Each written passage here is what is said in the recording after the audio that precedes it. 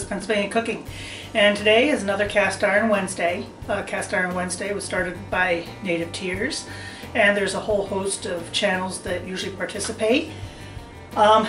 So today's a little bit different, being Cast Iron Wednesday. I'm going to show off a couple of my latest cast iron acquisitions. The first one Mike is responsible for because he actually saw on Amazon a large cast iron press for pretty cheap, and I had a small gift card to apply to it, so this large press actually ended up being, to me, like $2. Fabulous price, and you can always use an extra press. I actually do have one already, and that one is a Pampered Chef one, but now I have a good large one. The other thing that I ended up getting is I had been wanting a large, like double burner griddle grill pan, and it just so happens that one of my friends was at the local brand names for less local surplus outlet store here. And if you guys check around your areas to see if you have any of these, it's a store that basically takes all kinds of stuff that was damaged in shipments, partial cases, all of that stuff that can't be put out on the racks or shelves anymore, and they liquidated it for the companies. So in this case, she's going through the store and she sees a pallet with a whole bunch of large, double-sided cast iron griddle combos that the boxes had gotten water damage to, housing them. So she told me about them, and I went up, and sure enough, and they were dirt cheap. And I say dirt cheap, you know, these are like $70, and I paid like $5. So I haven't opened this one yet to see how it's gonna, what damage it might be, but it doesn't matter. For $5 I can fix cast iron. So we're gonna see what this looks like as I get her undone here. And when we do, I'll show you, depending on what it's got, how we're going to take care of it and re-season it. So a good part of today's video is going to be how you take care of your cast iron and seasoning cast iron. Even though a lot of today's cast iron, no matter who it's made by, comes pre-seasoned, I always re-season anyway. So here it is, and you can see it definitely, these boxes definitely got wet. You can see here, it's got rust on it. But we have the technology, we can fix it. So I'm going to show you how we do that. During a vinegar bath really works. Getting rust off? The answer is, oh yes. And I've got a bunch of other pans I got to treat and stuff. But look at that. It's taking all that rust right off. And I'm wearing gloves obviously with this. But filthy. But we're gonna get this all cleaned up. And see what she looks like rinsed off. So you saw the rust before.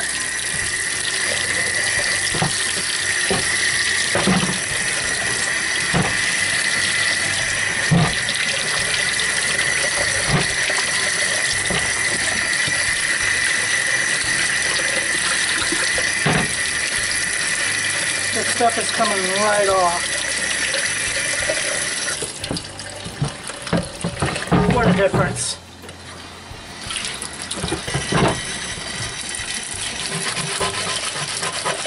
Just a little scrub. I'm going to grab my steel wool and just give it a little scrub. Steel wool or a like chainmail works great. Now this is taking off all the factory seasoning, but we're going to re-season it anyway, so it's not like it matters. Because we're going to have to re-season it fully. I'm probably going to do like 6 coats. It's getting off all that rust.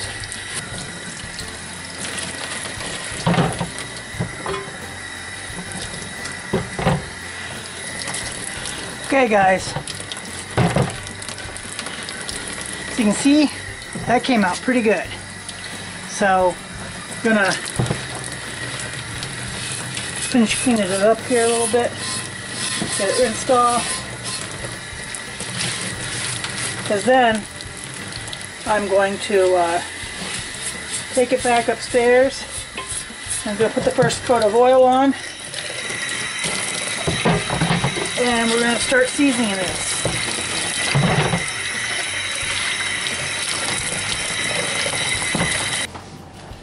Once we have it scrubbed down, now you're pretty much down to bare, but that's okay. Then I'm going to take my oil and we're going to coat this well. Make sure you get in all the crevices. Make sure that you, after you scrub this down, that you and thoroughly rinsed it, make sure that you dry it well, that you get all the water off of it. You don't want any more water left in it.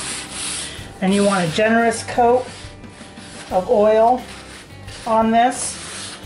We're going to repeat this process 6 to 8 times to get this nicely seasoned again. And I put, because of the size of this one, normally I just put a cookie tray underneath. But in this case I put foil on the racks below so that any drippage will fall onto the foil and we won't have a mess. And when you're doing this, you want to use oil with a high smoking temperature. So like a flaxseed oil or corn oil, this is canola oil, they all work. You can use other oils, but you might smoke out the house if you do it. So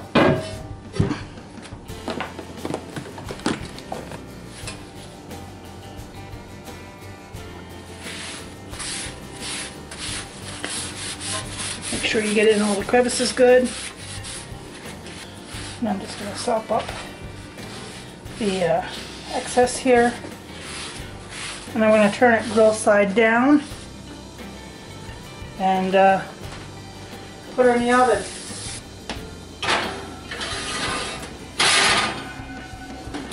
Now, you want that to warm up with the oven. So I'm going to put this to 400. You don't want to put cold cast iron that's just been washed and stuff. Put it in a warm oven. It's all going to heat up to 400, and after it's up to temperature, I'm going to let it go 1 to 2 hours and pull it out and let it cool down and recoat it, and we're going to repeat this process several times to get that non-stick coating back. So my pan is seasoned. I did this probably 5 or 6 times. I used canola oil because that's what I had on hand for this round of cast iron. So take a look at it. Look at the sheen on that. And you saw how it looked all rusty and stuff before, and you saw it stripped down. And there's the griddle side. So this lodge is better than new.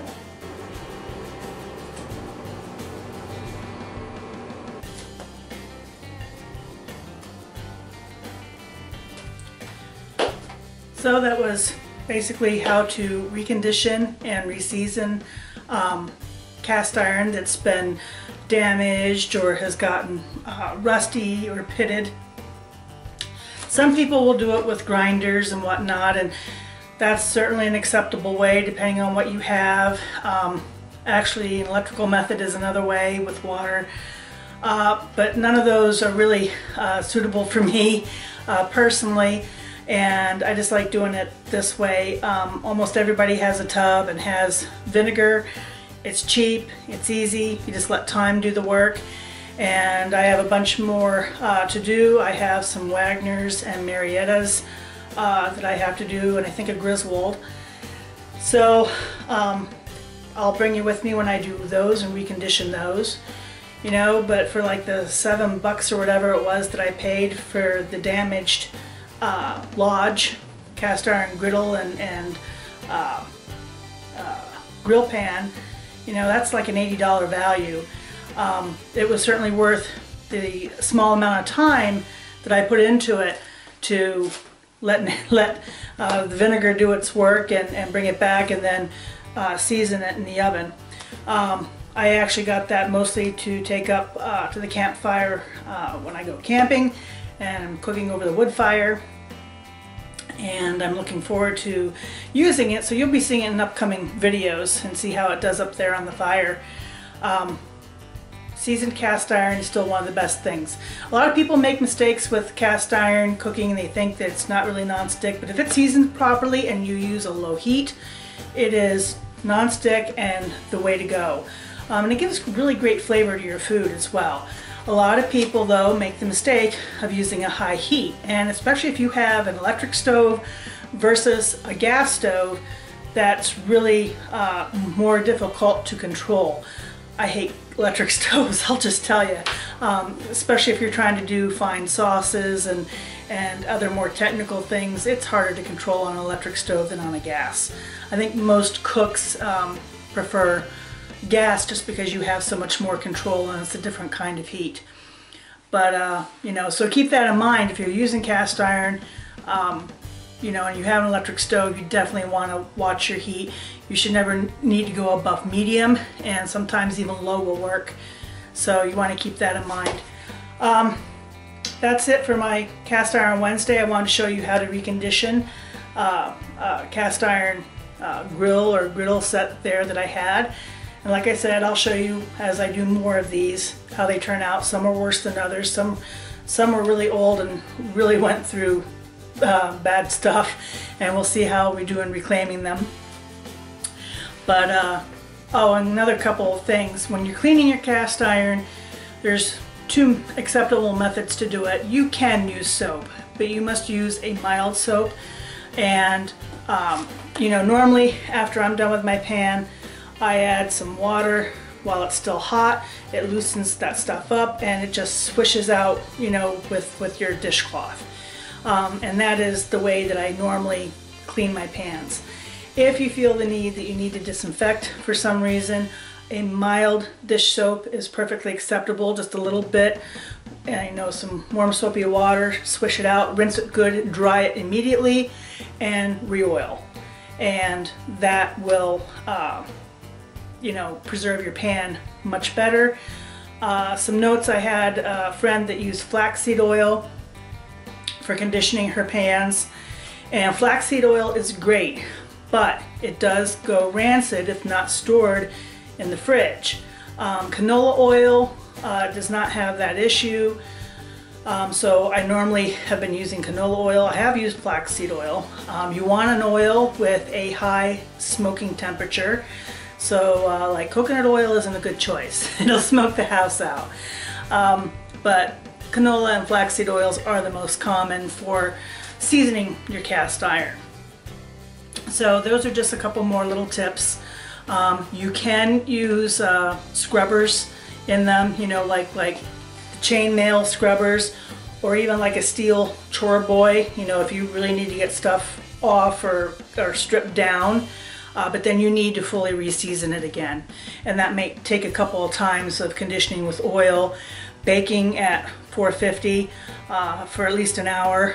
Make sure you take the excess off, let that bake in, and you might need to do that a few times to put it back on. But you can use that stuff. It's just people don't want you to use metal in the pans or whatnot because you'll disturb that seasoning.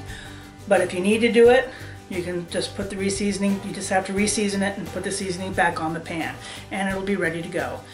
Another note, if you're using it outside, cold weather, cast iron is sensitive to the cold.